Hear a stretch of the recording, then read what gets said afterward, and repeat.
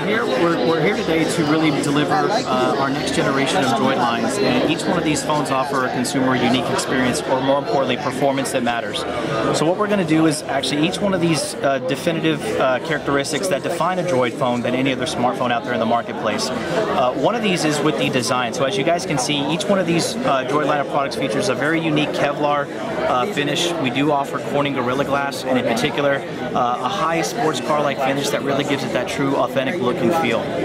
When we talk about the share aspect of it, we look at as far as sharing in ways that consumers never have experienced before. And when we stay connected through all of these Droid lines, it's again whether you're connected to a TV, a PC, you really have the unique way of using the power of your voice to control your phone, and also as you're seeing right there on the DROID MAXX, which is right here, the active display technologies. So right now what we're going to talk about again is a little bit more on the hardware side. So on the screen we feature a 5-inch Super AMOLED HD screen that's again wrapped in Kevlar. Each one of these phones offer a 1280 by 720 resolution that really gives the consumer that experience that they want with experiencing HD content, or even looking at photos or videos on their own. On the Mini, we offer a super compact design, but does not compromise on power and performance, with a 4.3-inch screen that also is 720p progressive. So a couple of unique things. We really give consumers the ability to interact with their phone without even having to touch it. So by simply opting in, the phone is listening for my verbal cue, and as you can see right now, I'm going to simply say this command, and you'll see the phone respond to my voice without me touching it. So we're going to focus on the DROID ULTRA right here in the middle, and I'm simply going to say, "Okay, Google, now open mobile hotspot." And what you're going to see right now is something that we're going to have to obviously retry. So let's take a look at this again, and we're going to try, "Okay, Google, now." "Okay, Google, now. What's the weather like in New York City?" And with all this ambient noise, you're still going to find out that, again, it recognizes my voice without interacting with it. So we give the consumer to use the power of their voice, all the best capabilities of utilizing Google Now to interact with their phone hands-free. Another great feature that we offer here is this widget, which is referring to as our DROID Command Center. With our DROID Command Center, we give a consumer the ability to share photos via our DROIDS app application, or connect wireless display to a Miracast-enabled TV. To simply expand this, because consumers would like to know a little bit more intuitive information, we can simply just add cities to your weather, or go into this far right widget to flip over and access battery or settings on the phone. Simply collapse, and now you have more home screen to use. When we talk about the sharing, if I wanted to, I could very easily launch a really great feature. So that pocket to picture time is now one of the fastest in the industry. So with the phone off, all I have to do is just do a quick gesture, where if I turn this phone like this, you're going to see that it immediately launches the camera application. Now again, with such a large screen size, you're going to still say, okay, I still have one-handed use and pocketability. So if I wanted to, I could very easily take a picture by touching anywhere on the screen. So if I were to tap up here, you'll notice that the camera UI is very clean. Touch down there, takes another photo. If I wanted to, I could go into my settings by simply swiping left. If I wanted to get back into my gallery, just simply swipe to the right.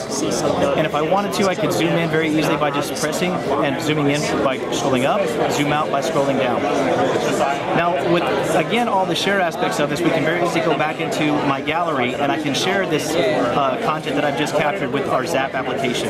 So simply by utilizing the 2-finger gesture, just simply go to your gallery on any picture, swipe 2 fingers up, and you'll see that I'm now zapping up with a security code, or if I wanted to, I could actually share this publicly with anybody that has another Droid device, or I could send the DROID Zap application to an Android device that features 2.2 Froyo or later. They can download that application and receive any files that are stored in the cloud. After I get done, you can see right there that I've, to search around or to zap down a photo, all I have to do is 2-finger swipe down, and now Zap is looking for it, and to notice that it found something. I have to then enter in the code that would allow me to retrieve that information that is password, or if you would, code protected. But some of that could be not code protected, is right. Absolutely. So if I wanted to, you can see right there, there's some photos right now that it's catching that other people in the room have been zapping up, and you can see that I can catch the photo just by easily doing that. So to get back to it, another one that we feature is active display. And again, it's all about the consumer having the ability to know, what they're constantly checking their phone for either the time of day or to see if they have any notifications notifications come in. So with this active display, it pushes subtle notifications to your screen that's very battery efficient, and it lets me know if I wanted to, I could simply just look at the phone, and if I were to have a notification, it would give me which notification I have. Now, all I have to do is whenever my phone again breathes, I just simply touch right here, and I can very easily go into the application itself or the notification and either ignore it by wiping away or go to it by responding to it and just sliding my finger up. And that will just flash just like a notification light. If you have a notification, it'll continually flash every few seconds. Absolutely. And as we found in the industry, most consumers, when they look at that green light that's flashing, that really means nothing to them. But with the active display, you know which notifications are, you can immediately go respond to or ignore. And again, it's very battery efficient. So that's one of the main consumer points that we wanted to really drive, is to have a consumer experience that they know which notifications are coming in, but also driving that performance that matters for it with conserving battery. And you can do any app that you download that has notifications, you can add it to this. That is true. So actually when you opt into this notification, you can actually go through and select manually check or uncheck notifications you would like to see, and that notification would become an icon on your screen. Fantastic. Now these are going to be available August 20th for these two here. So for the Ultra and the Max, the availability is going to be August 20th. $199 and $299. $199 and $299, and Mini is going to be available August 29th for $99. And again, when we look at the more specs on here, we've got on the Mini a 4.3-inch HD screen that's going to feature 16 gigs of internal memory. The Ultra comes in at a 5-inch HD screen that's going to offer 16 gigs of internal memory. The Max comes in at a 5-inch HD screen featuring 32 gigs of internal memory. And again, all of these have the capabilities to, with the design, share, and connecting, we're bringing innovation to consumers with performance that matters and that real users can use in their everyday life. Battery, 24 hours, 48. Battery performance, again, on the DROID Mini, we're looking at a 2,000 milliamp battery and a 2,130 milliamp battery on the Ultra. Both are going to give an outstanding 24 hours of mixed usage. And for the Max, we're looking at a 3,500 milliamp battery that's going to deliver on that 48 hours of usage. And